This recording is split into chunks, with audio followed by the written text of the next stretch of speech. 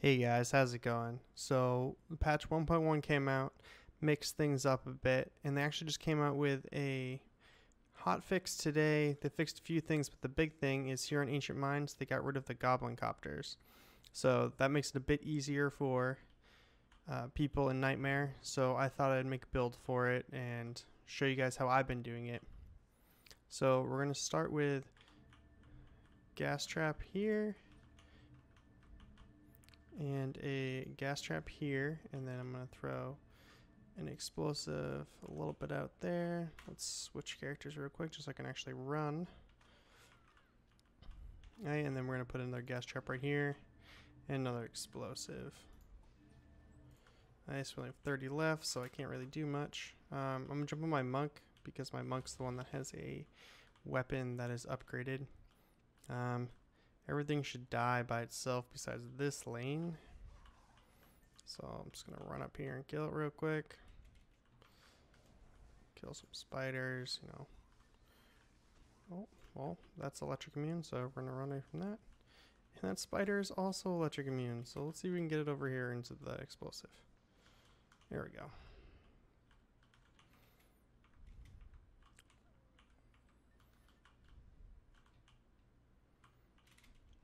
So this gas trap it'll just stop everything right here, but might as well just run up and kill everything, make it go a little bit faster. So we can get going. Okay. Now that's dead. So now we're going to switch to our Squire. Oh, I should have just switched. It's too late now. Slow motion run. Okay, switch to our Squire.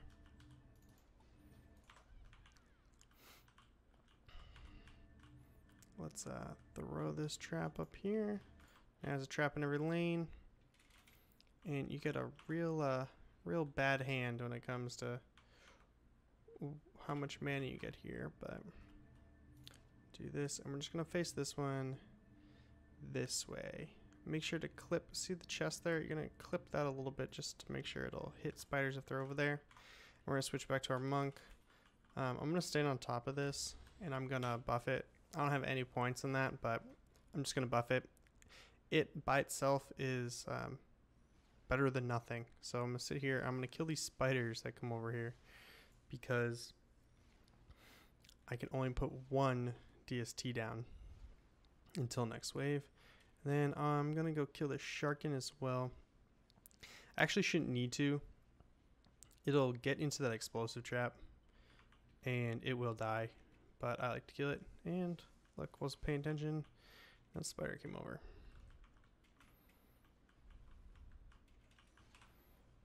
Might as well just speed this up a little bit.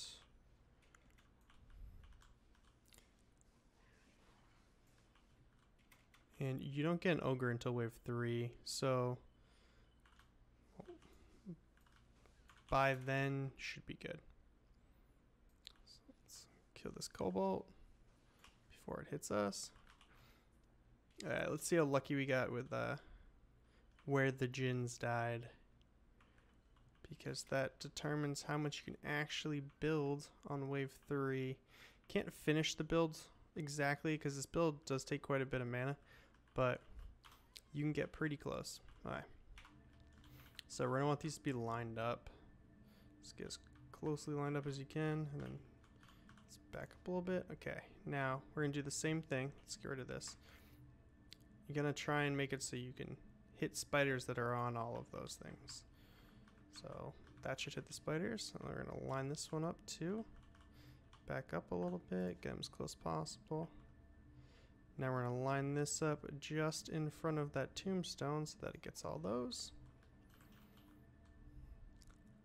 I've seen some people go flame turrets here, which works it'll work well. It will.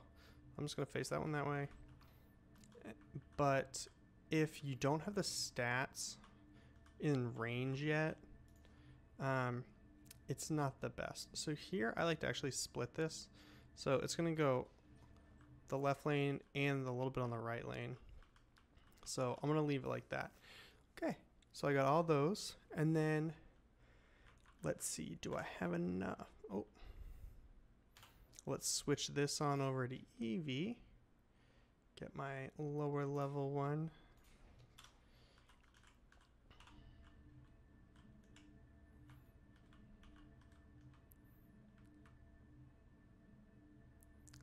This right here. I'll make sure it's only 4. Drag it on through. Let's make sure it's hitting all. If you hit E, they should have armor on them.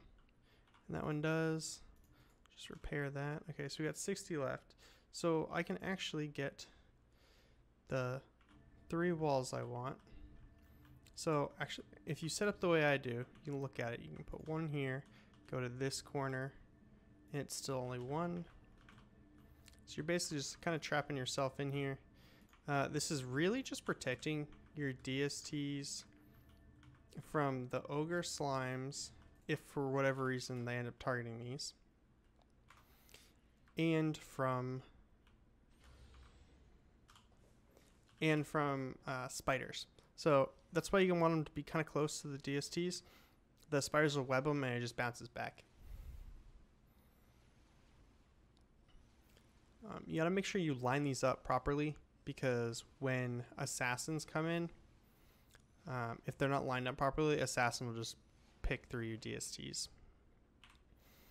But mine are lined up, so this buff beam does wonders. So like I was saying before, some people put flames, but if you don't have the range on the flames, your flames barely make it to the walls. And if things are on the walls, it's not too late, but it's getting too late.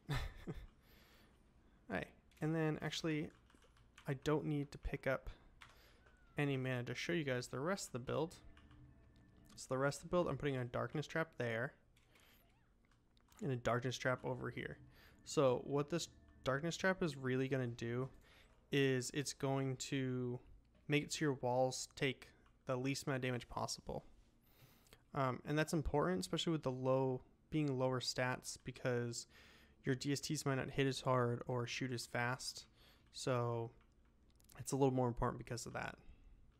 Okay, so that's the build. Let me just go over my stats real quick, just so you guys can get a little reference. So fort is 600 and power's 400. Range is 267. So my range is low on this. And my stats I have all in fort to make sure that my traps get the most charges possible. Now the one you probably really want to see, which is my apprentice. I have 600 power, basically no fort, and almost 600 range. And all of my points are in range. Trying to hit things from as far away as possible. If you have a lot of range from your stats, you can put it more into rate. That's why I suggest more. You'll get a little further in the waves if you can attack faster. My squire, which is just boosting, so literally doesn't matter what his stats are, but there they are if you want to see them. I'm not even using any of those. And then my EV, which for some reason I keep switching to that weapon. The power is 700, and that's really the important one. All my points are in power, so my buff beam gives my targets as much damage as possible. And then let me change this over to my wall squire, because I put the walls down with that. It's all in fort. Everything's in fort. And my stats fort is almost 1,000 on this guy. So all my gears buffed for fort will upgrade to fort. I got this one because it had high fort. Like, everything's for fort. This builder works. You guys can actually farm these rocks if you need them. If you're trying to get to level 83 in a very easy AFK way, once you get your stats up a bit, this is very easy and very AFKable. I hope this helped. If it did, make sure to give it a thumbs up and subscribe. I release a few videos a week, so thanks for watching.